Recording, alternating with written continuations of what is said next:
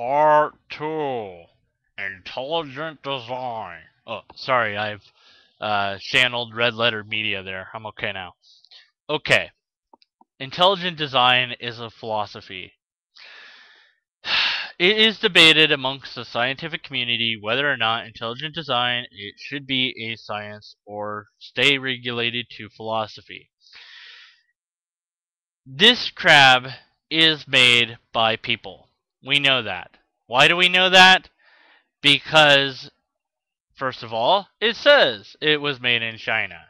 Well, obviously the country China didn't make it because a country is not a sentient thing. It cannot create stuff. A person or a machine in a factory made this. Somebody made the machine that made this, or somebody at least operated it or observed it or something of that matter. At the end of the day, somebody is behind this existing. This didn't just form on its own accidentally. Okay, so we know that this is intelligently designed. The design doesn't have to be perfect, it can be flawed. There's a hole in its mouth. That's kind of silly. I mean, what purpose does that serve? It's just a toy. It doesn't need to serve any purpose.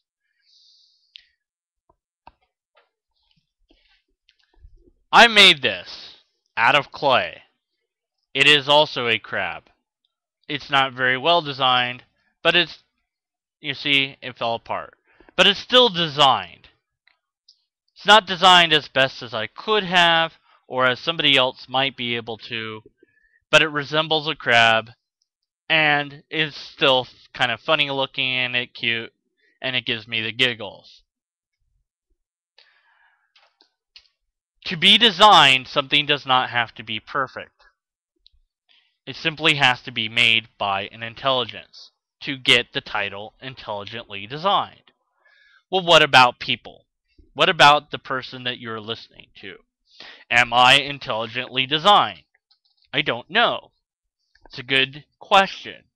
And it is a question of philosophy because, unlike this crab, we can know for certainty that this crab was made by an intelligence. We would assume, based upon observation and data and statistics, that the intelligence that made this crab is a human, not an alien from outer space, not a time traveler, not a person from another dimension, but a human that lives or lived on this planet. If we find a watch, we're also going to assume that it's made by a person rather than an alien. We assume that the pyramids are made by people and not aliens, but some people do think that aliens helped people in the past build the pyramids, but that's just an assumption and not one that we can really support with good theory. Everything that appears to be built or designed, we can assume has been done so by people. Nature, biology, whether it be plants or animals, does not fall into this category. We cannot assume that a plant that we might find has been made by a person. We should assume that that plant has been made by another plant. This is a mudkip. A mudkip is a Pokemon. Pokemon do not exist in this world as actual living creatures. They exist, but they only exist as pretend creatures. We can make things that look like them. We can put them into computer games. We can make cards based off of them. And I suppose one day we could figure out enough about genetics to make something in the laboratory that would look like this thing, but it still wouldn't really be a mudkip. The idea that mudkips actually exist in the real world is ludicrous. Now, it's logically possible that on some planet or in some other universe or other dimension that there are creatures that look like mudkip. They might even say, Mudkip, like he does on the show. Maybe they even squirt water from the mouth like he does on the television show Pokemon. But that is an idea of philosophy, not an idea of science. In the same way, it is an idea of philosophy that humans and plants and anything else that lives and breathes is so complex or so unique or so unexplainable that it requires an intelligence to have designed it, to have initiated it. It's a possible idea, but it is not one we can observe to be true. We have not found evidence that aliens visited the planet millions of years ago and messed about with our genomes to create us in the first place. We have not yet found evidence to suggest that a being higher than us has created us. Because we have not found this evidence, we cannot make any sort of scientific theory. We can make only philosophical theories. In a universe that we cannot observe, this is a living crab rather than a toy crab. In a universe that we do not observe, there is an identical debate matrix that is right now making a YouTube video about intelligent design. However, he is using a living crab rather than a toy crab. This is a philosophical possibility. I could even give good arguments to why this might be true.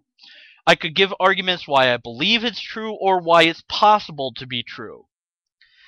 But I could not give a scientific argument because I cannot observe it.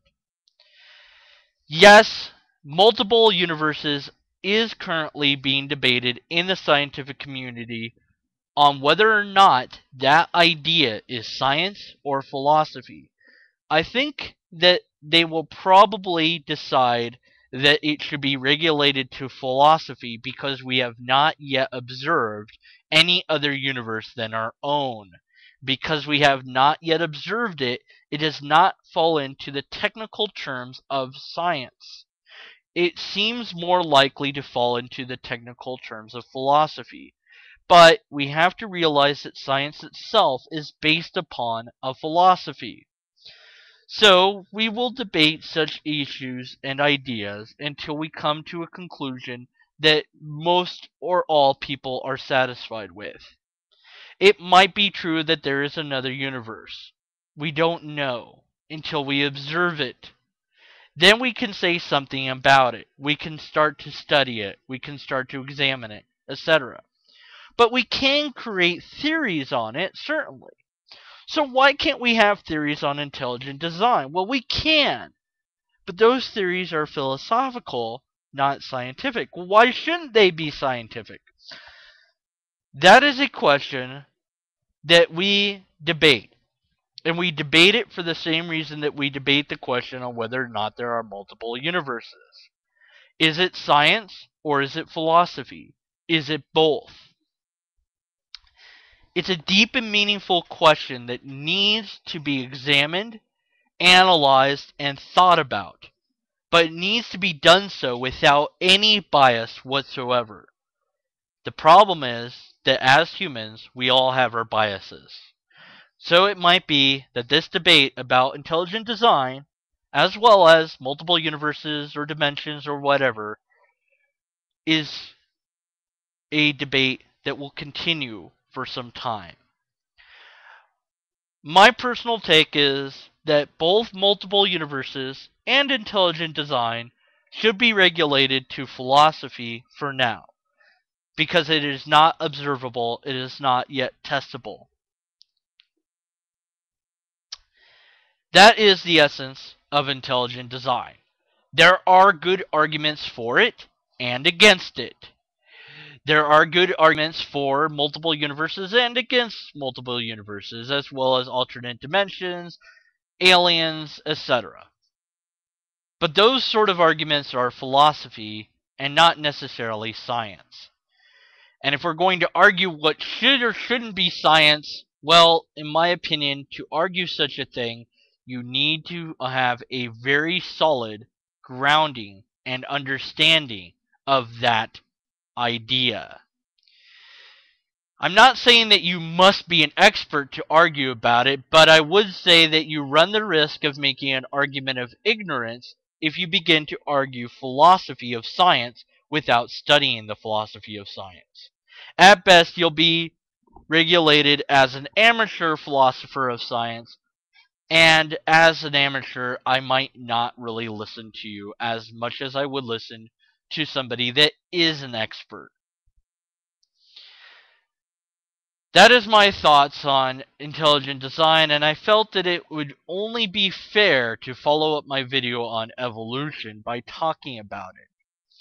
You see, evolution is a scientific theorem. Intelligent design is a philosophical theorem. They are compatible with each other. This crab has evolved. I know what you're saying. This crab is a toy. It hasn't evolved at all. Well, the ability to make this crab has evolved over time.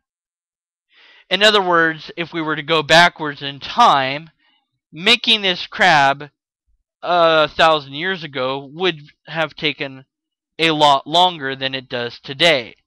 That is because our technology has advanced throughout time.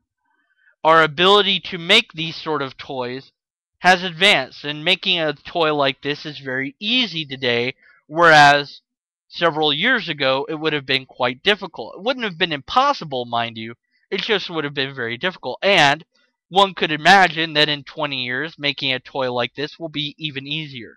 Why, we even have three-dimensional printers that could print out a crab like this and make it in plastic or even rubber or styrofoam or some other material. Creating objects has become easier and easier, and we can assume possibly become even easier in the future.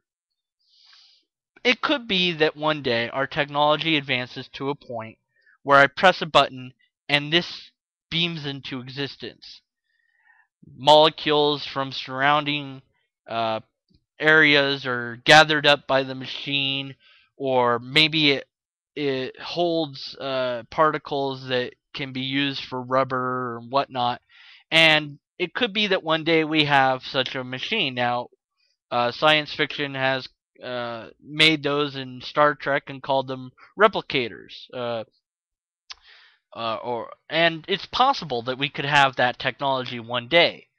But that's something of philosophy, although it's a possibility within science, and we call it science fiction for that reason.